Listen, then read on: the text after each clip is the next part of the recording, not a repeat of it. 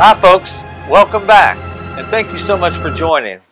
So today, fire retardants for candle wicks. Sounds a bit counterintuitive, right? I mean, a candle is something that you set on fire. Why would we need fire retardants? Well, there are very important reasons why, and it has to do with fire safety. And we're going to explore those reasons. We're going to learn how fire retardants work, in particular for candle wick. What value does it add to the candle and the fire safety aspect of it. And then we're going to mix up a formula that I have used myself for over a decade, and I'm going to explain why I think that this is my top choice for a fire retardant used on candle wicks. So let's get started. Okay, so let's go over it. What we're going to concentrate on is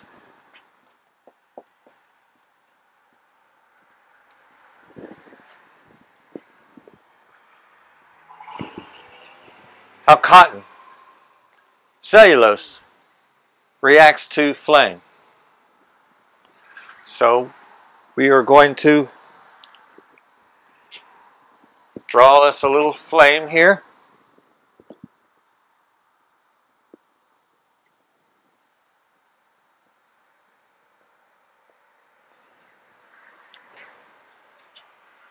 Now, inside the flame, you'll see the wick. It curls up and the flame just completely wraps. Inside the flame,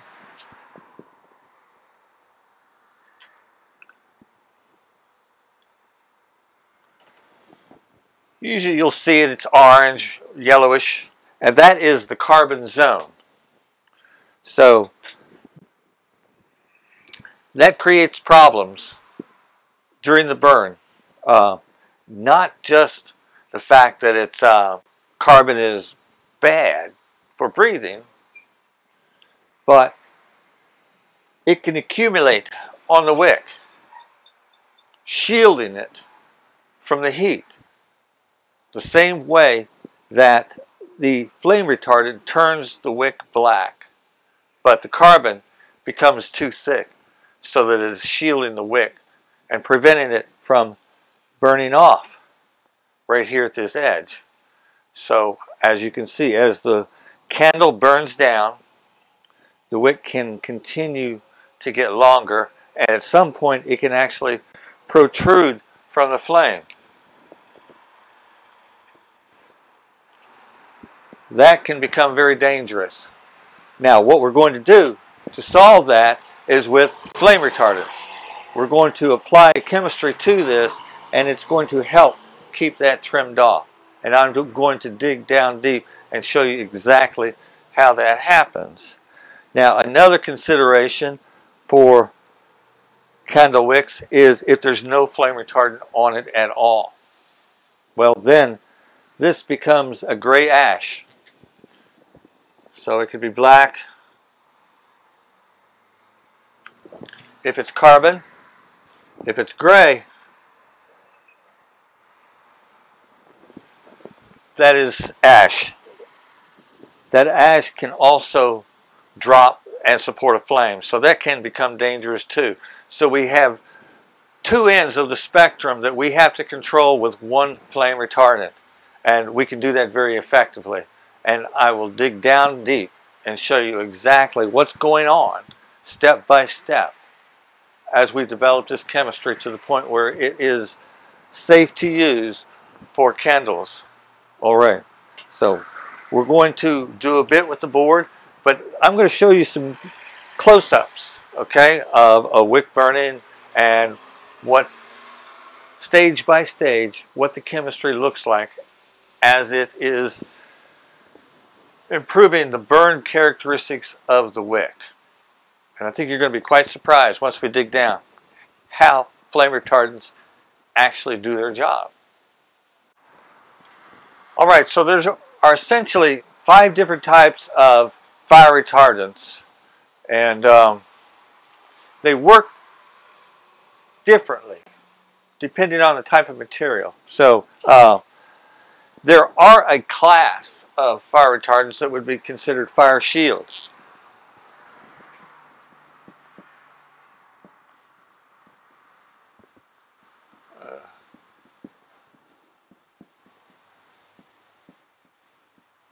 There's bromide, there's halogen, there's phosphor.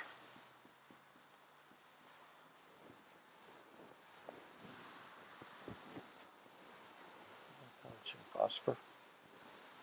I don't use them, so bromide, halogen, phosphor.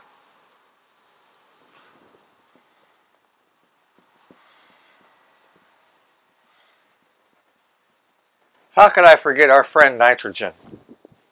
Okay, so these are not the types that would be well suited at all as used as a flame retardant for a candle wick. Some of them into mass.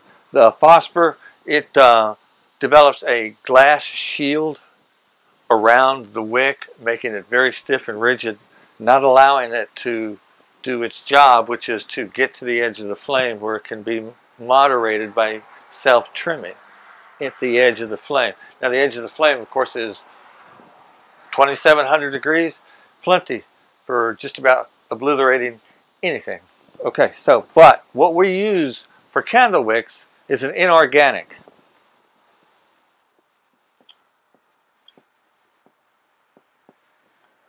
Okay, it is a mineral wash.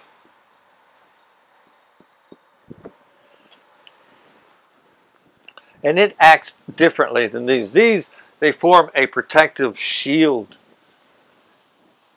against the flame from getting to whatever is underneath. However, an inorganic mineral wash actually lowers the point that cotton burns so that it ignites even more easily. Now what that does is it quickly develops a carbon shield.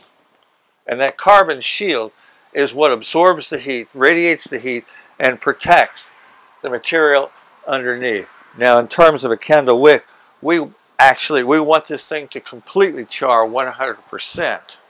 And that is good because even once it is completely burned up, the body of the wick is still there so that it is able to suck up through capillary attraction the wax to the flame.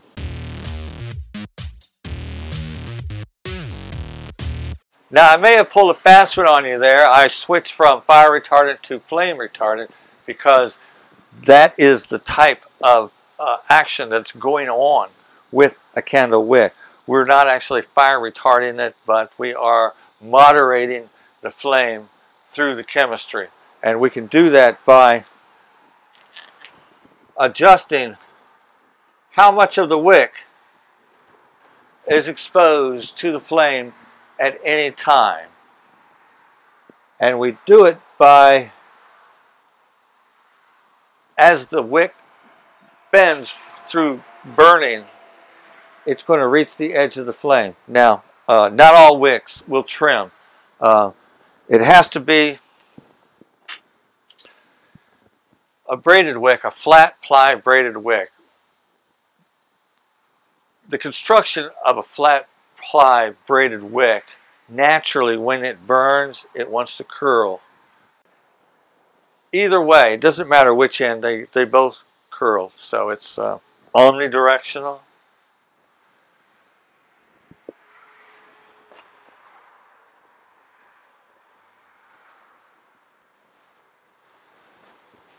So let me clean up the board real good here, and I'm going to move the camera in closer, and I'm going to light some wicks on fire, and you're going to see the differences between an untreated wick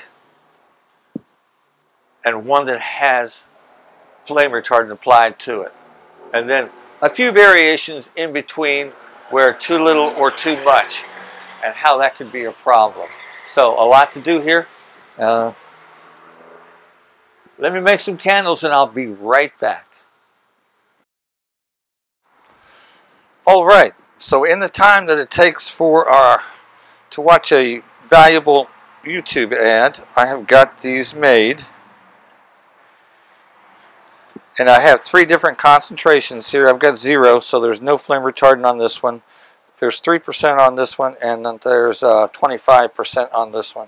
This is going to show you, I hope, in no unclear demonstration here, the importance of flame retardants and getting the percentage just right. So I thought I would include this and how I made these. Folks are always scratching their heads on the tall, skinny candles. For testing purposes, this is ideal here. It is a straight side. It finishes at the thickness that I need to determine the efficacy of the wick and the flame retardant as it responds to this wax, and does it create a safe burn. So I get to the information quickly this way. And if you want to make something like these, well, here's where I found them.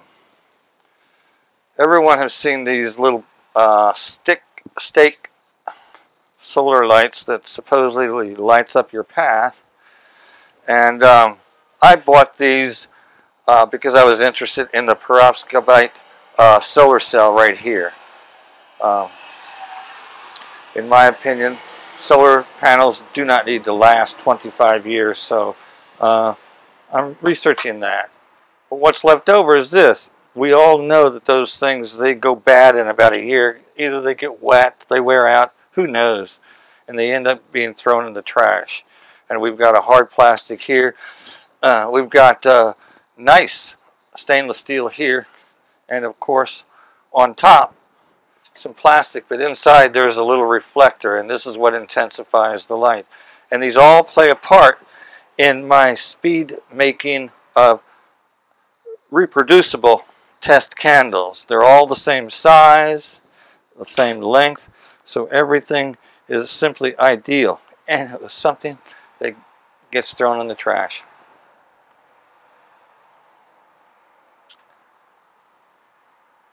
Let me recall how I did this.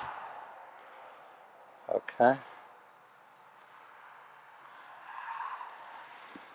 That little reflector that I popped out actually holds the wick in place, and the hole is directly center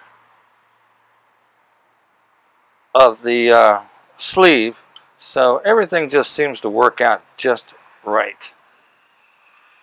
And as you can see, how I am reusing some of the components here.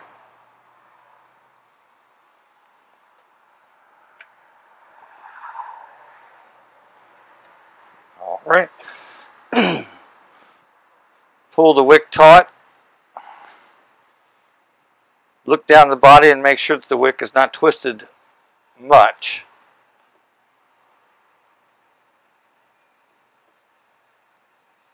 Drape it over like that. Apply a piece of tape. Pour your wax. And you'll end up with this. Make sure when you pour that you pour a little wax over the wick as much as you can, because you want to prime the wick. And you want to trim them all at the same length.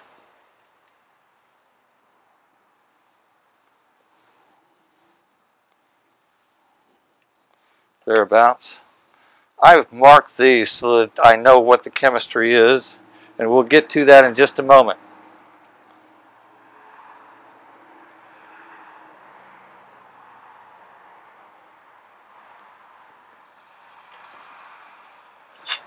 What you see here is I'm about to conduct a test burn, and I take lighting a fire very seriously.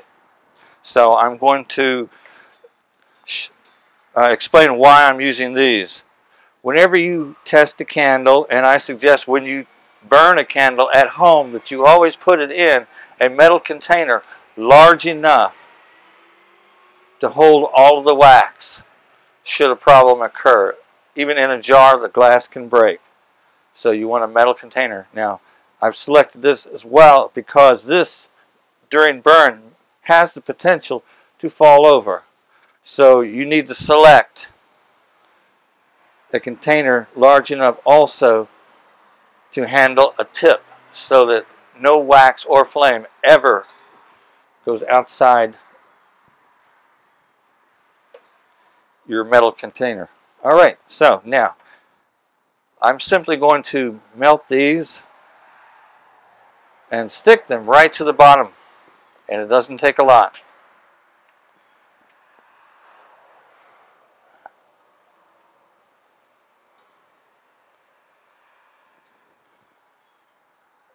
This is a standard high temperature wax that I've added a little bit of color to, just so it shows up a little better. All right.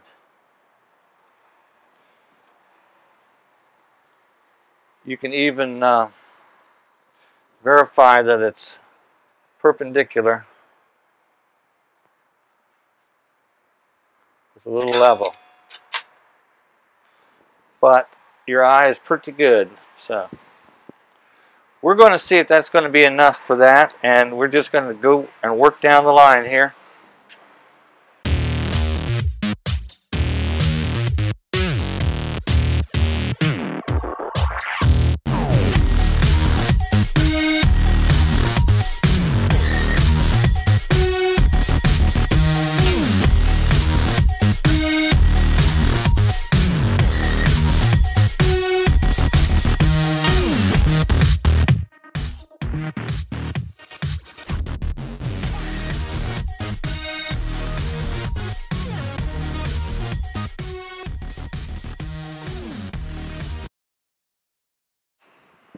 Alright, so we're set up now.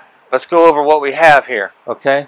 We have our candles in a metal pan, large enough to hold all of the wax, wide enough to be able to catch the entire candle should it fall over. We have a little bit of water right here, okay? And I don't joke when it comes to fire safety. Let's do this safely. So that's what this video is about, showing you how to use flame retardants safely.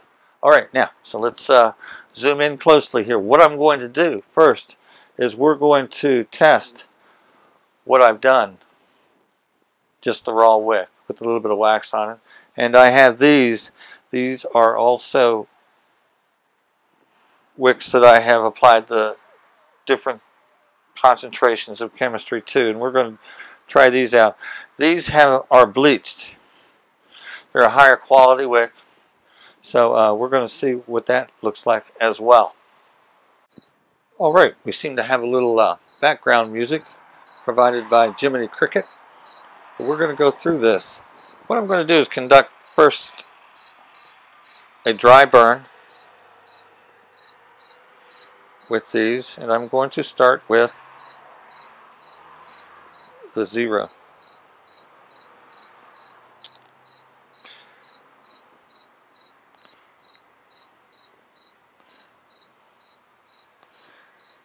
But while I'm burning these, I'm going to be explaining the things that we're going to be looking for along the way.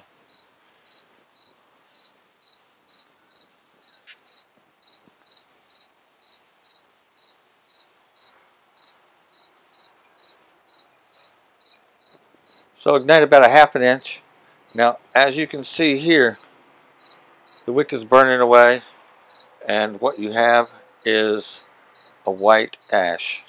And that's very dangerous. You don't want that flying around, because as you can see, a bit of an ember is attached to it when it drops off. All right. Now you see how there are parts of it here. Now it's black, and that's a good thing. There we are.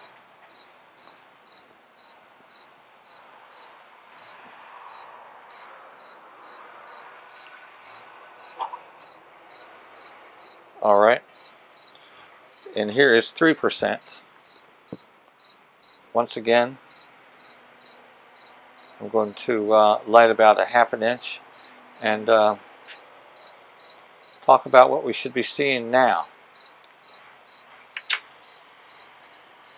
And as you can see, no gray ash. Okay, you do have some ember glow, and that is what is igniting the down deep inside the wick. But once the wick is completely charred, the ember glow stops and it continues to curl. This is ideally what you want. Now I'm going to huff this ember out.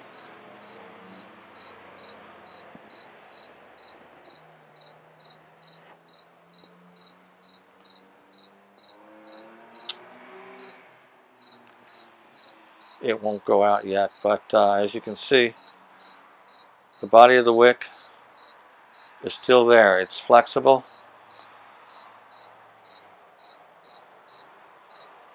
That's ideal. And the ember has finally gone out. So what's happened here is the borax and the boric acid have worked together to create a black char where the body of the wick still remains, and that body is what's going to continue to supply the wax to the flame. When you saw the ember glow finally go out, that was the action of the urea, and that's its job, is to evolve nitrogen to the flame, thereby removing oxygen. So it has worked in two ways. The black char has removed the fuel, and the urea has removed the flame.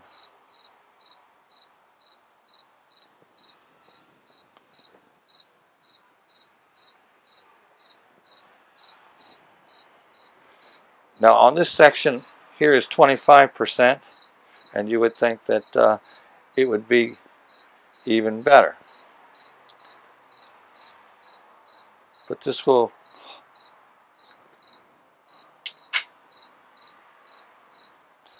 in essence may be too much.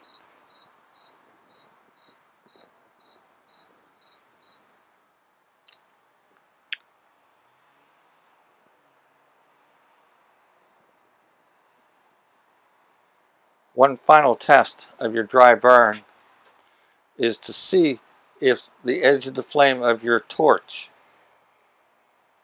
can burn off the wick. And you should be able to chew the wick up to where there's nothing if you have the proper amount of flame retardant on it. And 25% is too much. This wick will be too strong and it will never trim at the edge of the flame. See, it's all still there, but I can't knock it back with the lighter. Let me show you what I mean, and I'm going to switch wicks just a little bit here. We're going to go back to the 3%, and I'm going to show you on something that's a little more sturdy.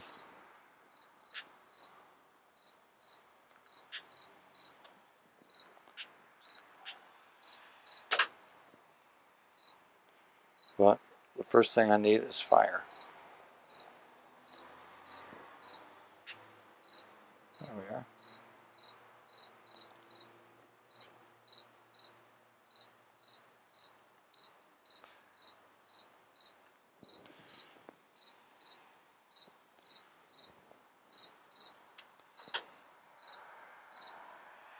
Oop, I was off camera, but as you can see, the body of the wick still remains. It's engulfed in an ember glow, so it is being consumed completely.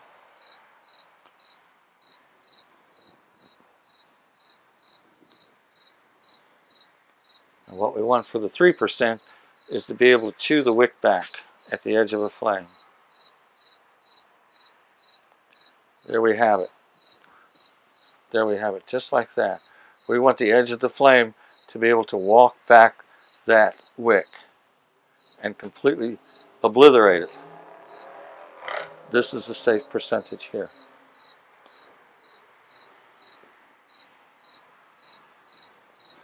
Let me once again show you with the 25%.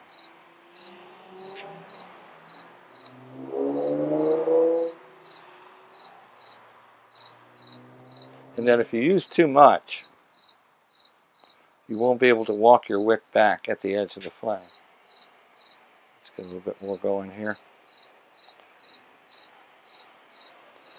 Alright, we're going to let it calm down a bit, let that ember glow completely develop that char down inside the wick.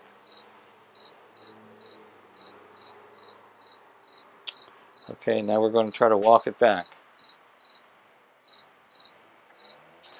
And you see, I'm not able to chew the wick back at the edge of the flame. So, this is too much.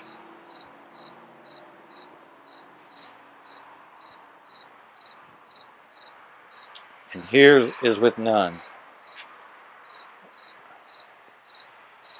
And believe me, this is the most dangerous kind.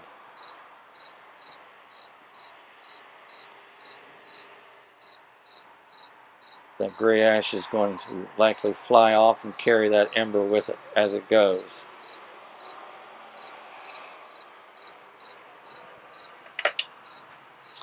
Alright, so now we're going to light some candles.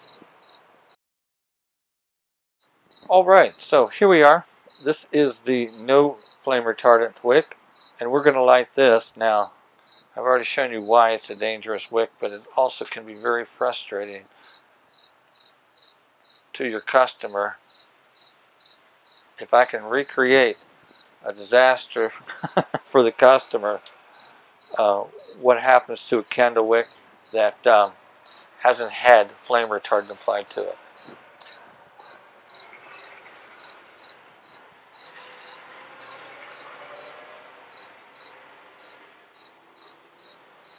What can quite often happen is the wick will continue to burn and turn into a gray ash.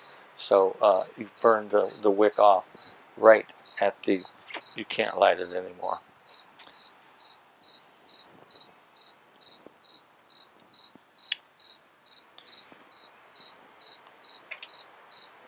Here's 3%.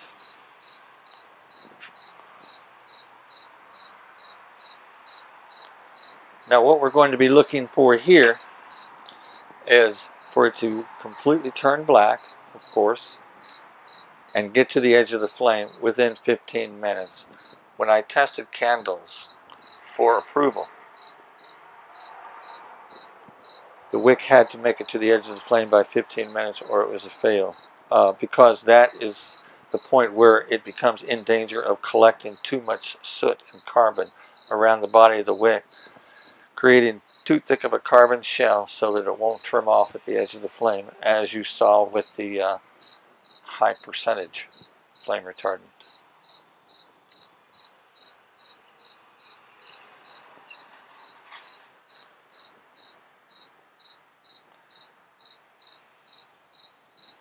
So I'm going to conduct a critical burn on this, and we're going to fast forward from here, and you get to see 4 hours in what?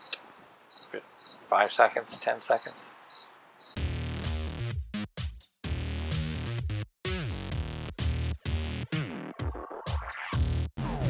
Alright, so as we can see, it's past the first test. It's 15 minutes, and the wick has curled to the edge of the flame. Therefore, the edge of the flame can continually trim that wick.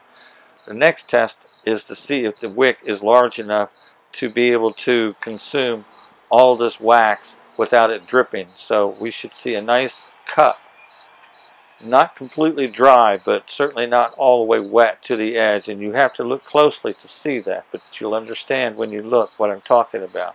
You need about a half full cup of melted wax and to the edge of the flame.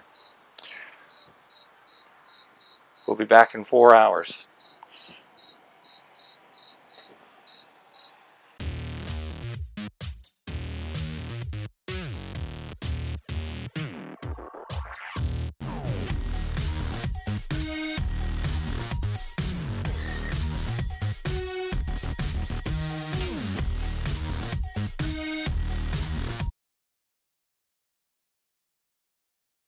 Right, so we're about an hour in, and this candle system is failing. I thought I would show this to you. Now, the flame retardant is working, and it's working great. even though this candle is failing, that flame retardant is making sure that this wick still maintains a certain height and it doesn't grow too large as to go outside of the flame. It's running down here, so the way to fix that is to use a bigger wick. But this percentage will work.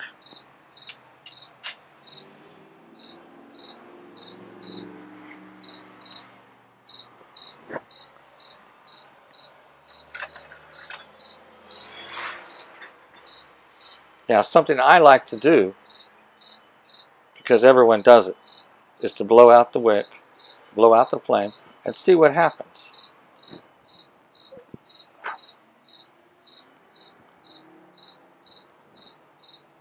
One of the things that I want to see is that the ember glow, the smoke evolving off of this candle, doesn't go beyond 10 seconds. And that was about 3 or 4 there. Now it's completely out, and it cannot be a danger anymore. Now I'm going to light this once more to show you what happens if you ignore the smoldering smoke that is coming off of the flame or off of the wick once you blow it out.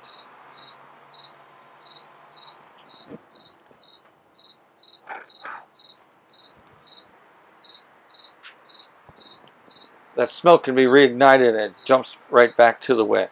So that would be a problem that we want to mitigate. And we don't want that thing to smolder for very long. And the standard is 10 seconds. And this one goes 2, 3, maybe 4 seconds. So the chemistry is working. It's doing its job. What's failing here is we need a bigger wick. Okay, so let's move on to the one where we have too much.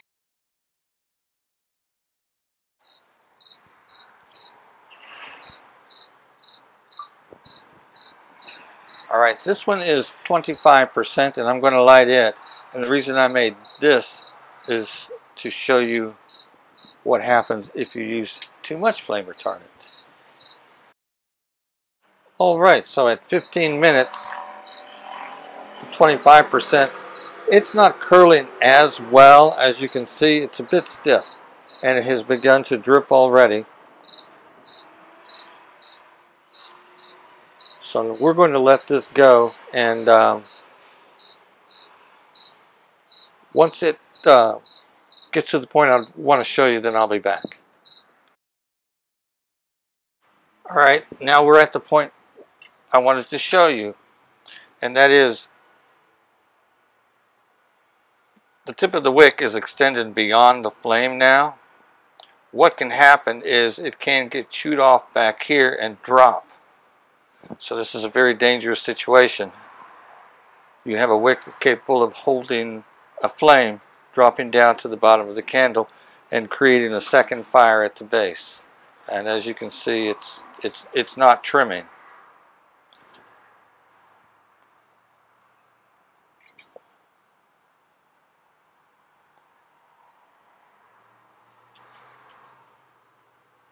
And there's too much wick outside the flame here.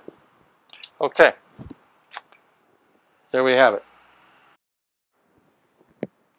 Okay, so let's go over the results one more time, and then we're going to make a mix. Now, in the photos that I'm including, and I hope they turn out. But however, the one with no flame retardant, when we blew it out, what remained was a gray ash on the tip of the wick. That's a fire danger, a fire risk. The one with 3% was the ideal percentage. Now this percentage will work for just about everything. A bigger wick will use the same amount. So what we have here though is just what we want. We want completely black, no gray, no white, nothing on the end, just solid black all the way to the very tip. The one with 25%, which I really piled it on to illustrate for you what can go wrong if you get it wrong. This one not only did not trim off at the edge of the flame, but it sort of dangled out at one point, and the flame was chewing it off so that that little piece would eventually drop off, and it's big enough to support a flame, so therefore you would have a fire at the bottom, potentially. Okay, the second thing that I tried to show you in the photos was at the tip was a clear glass bead, and that's the borax bead, which is why you don't want to go crazy with that. Use the boric acid so that you can cut way back on the borax. And of course, we all saw the amber glow times. They were all reasonable, and that's because the urea, it helped to smolder out that amber glow so that that smoke cannot be reignited. Okay. So let's get to the mixing part. Oh, but before I go, let me close out with this and simply say that most wicks have flame retardants on them. And two companies that I can assure you get it right are We Do, they're made in Germany, and Atkinson Pierce, made in the United States of America. So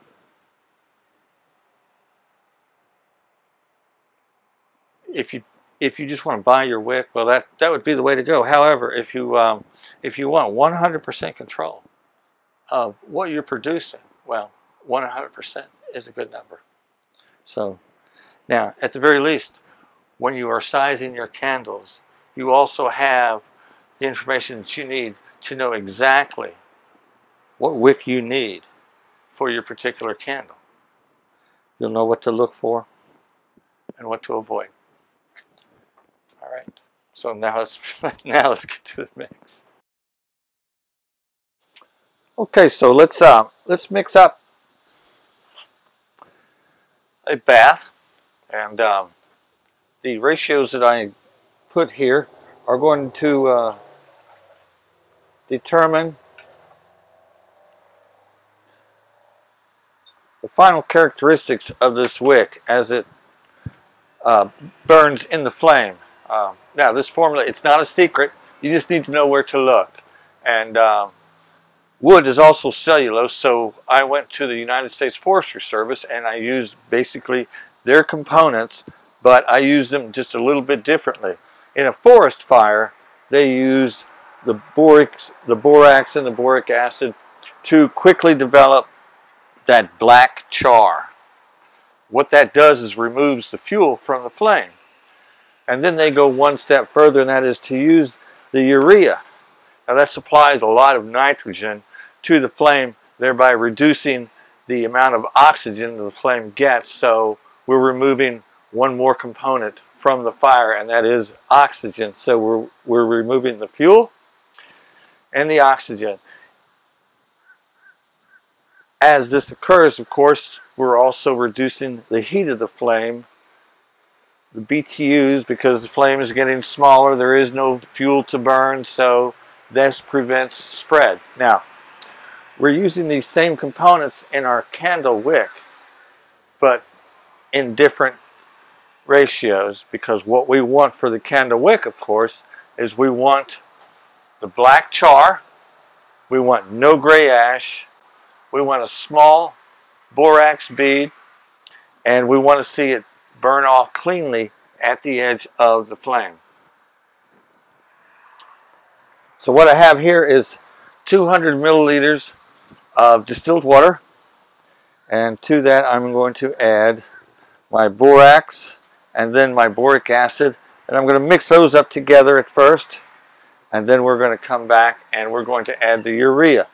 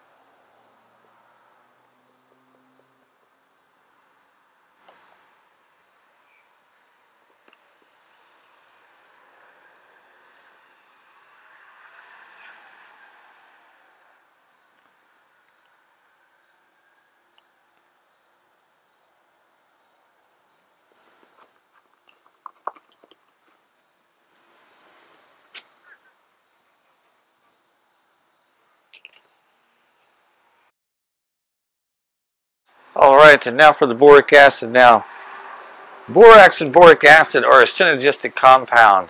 The boric acid helps the borax considerably, and what it does is to help quickly form that black char that we want.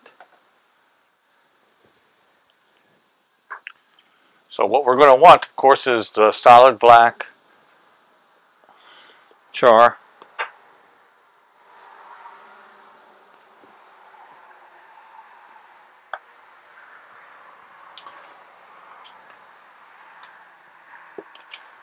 This doesn't take a lot.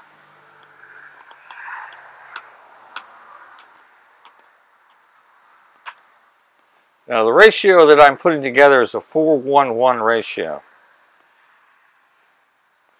4 parts borax, 1 part boric acid, and 1 part urea.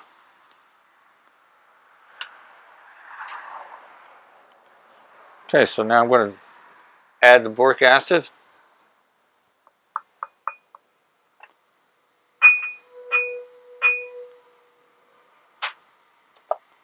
And let's give this a bit of a stir.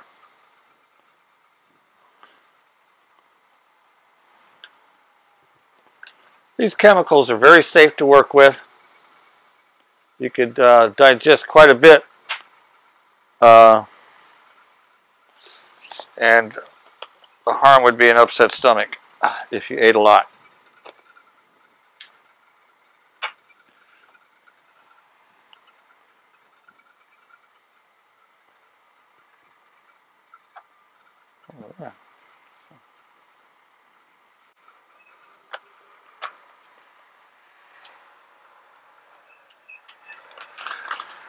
Now the function of the urea has a very important function. Like I said, this removes oxygen from the flame by evolving nitrogen. And what that's going to do is when you blow the candle wick out, as it continues to smolder, that is still a fire hazard because that smoldering smoke can be reignited. This is going to put that smoldering ember out quickly.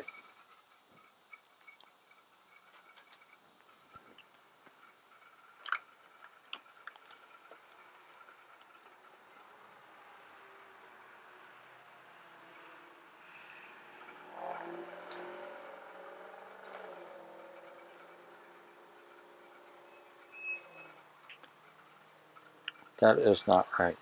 So there it is.